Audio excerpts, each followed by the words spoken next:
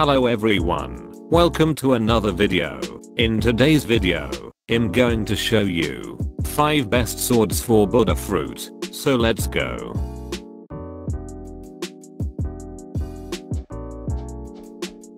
Rengoku sword has decent damage. You can get this Rengoku. First of all, you have to get the hidden key. You can get the hidden key by defeating the awakened Ice Admiral. The drop chance is around 5%, and you can get it at the second sea, of course.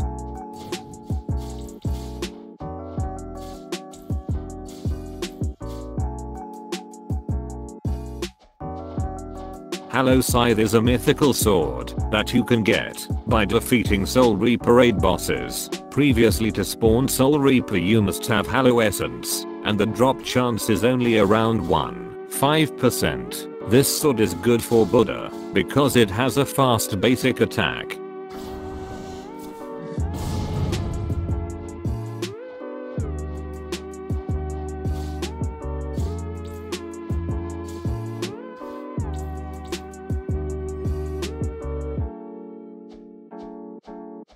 Twin Hooks is a sword that has a fast basic attack and also has high damage and large hitboxes. Of course it will be very good for Buddha. You can get this sword by defeating the Captain Elephant in the Floating Turtle. The drop chance is 5%.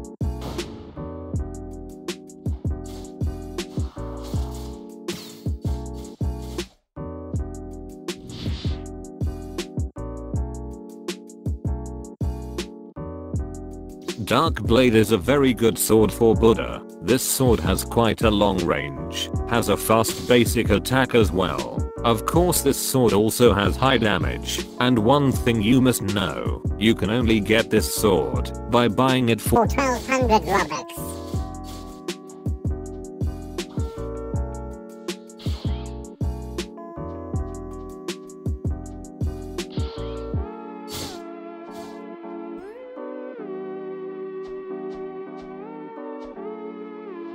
And in the first place is the Cursed Dual Katana sword. This sword is one of the mythical swords in Blox fruits. This sword has very high damage, and its basic attack also doesn't dash, which is very good for Buddha. And this sword very hard to get, because you have to have the Tushita and Yama swords first. For the full tutorial you can click here.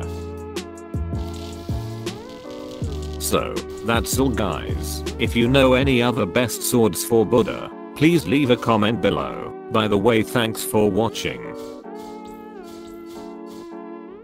Kimi no Toriko ni natte